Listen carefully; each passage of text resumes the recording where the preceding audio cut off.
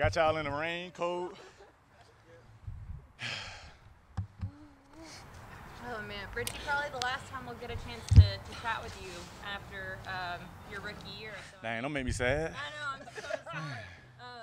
But just kind of big picture, kind of what has this rookie year been for you, and how do you kind of evaluate where you are?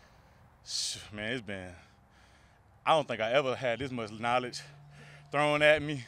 I'm talking about from all angles. Like, we got so many good vets in our room, and I'm talking about everybody every single day just throwing in knowledge. I'm just trying to soak it up. So really, it's been a learning year. Like, I'm still having fun out there, but for the most part, like, we're going behind the scenes.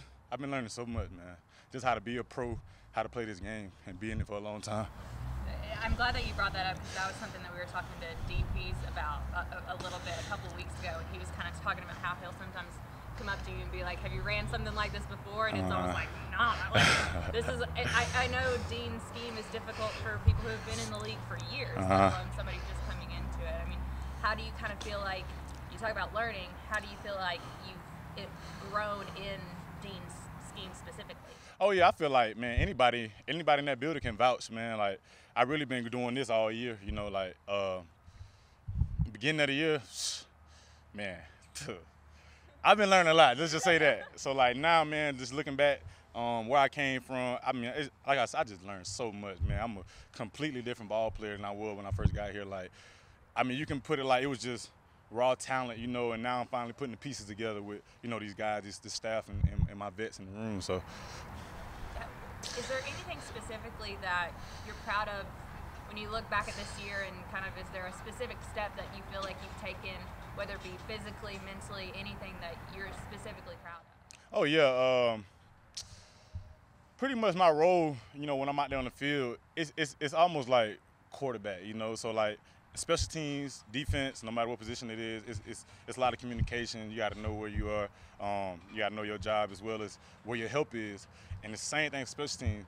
And I thank my coach for that, put me in that position, because it just helped me grow, you know, as a leader, being able to be under control. You said, what's one thing I take the note this year? It's just about, I'm real proud of how I'm under control now. Like, my mind is slowed down. You know, I'm able to see it through.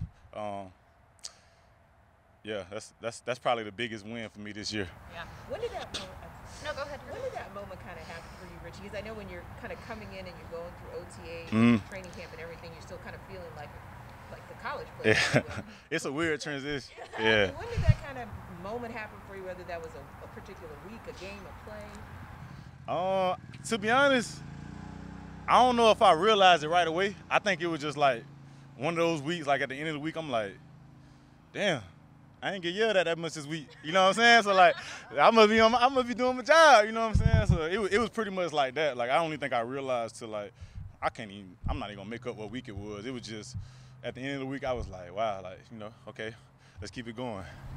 Yeah. Kind of, I want to go back to what you were talking about with communication and kind of finding your voice in this defense. I know in Dean's defense, the nickel position and where that alignment is kind of dictates a lot for the defense overall. Right. And I know he commended you a couple weeks ago about how you've been willing to step up and vocalize things a lot more recently, because he's like, that's really important here. It is, very. Yeah. So can you kind of speak to that process and kind of feeling like you've grown in being able to find your voice out on a field with some pretty good veterans? Right.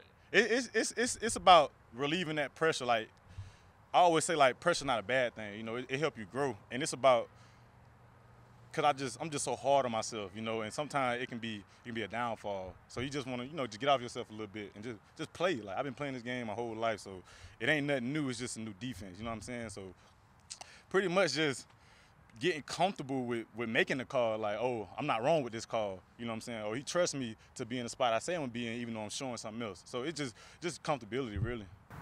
You know, it's rare that you come into the league and you have a legend like Dean Pease to be Yeah. right? But you do. And so sometimes I'll tweet things out and I'll hashtag it Deanisms.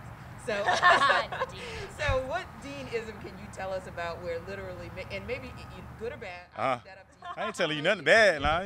Come on, I ain't that crazy. Get you all the way together, or Deanism where it was telling you like, oh wow, I got this I don't know, man. This dude been coaching, I think, more than half his life, man. Like, literally, anytime his mouth open, you know what I'm saying? I'm like, hey, what you saying, coach? Because I know he just got so much wisdom, so much knowledge. Like, a rookie like me, like, I can take my game so much further being behind the staff that we got. So, anytime they talk, really, I'm just ears, really.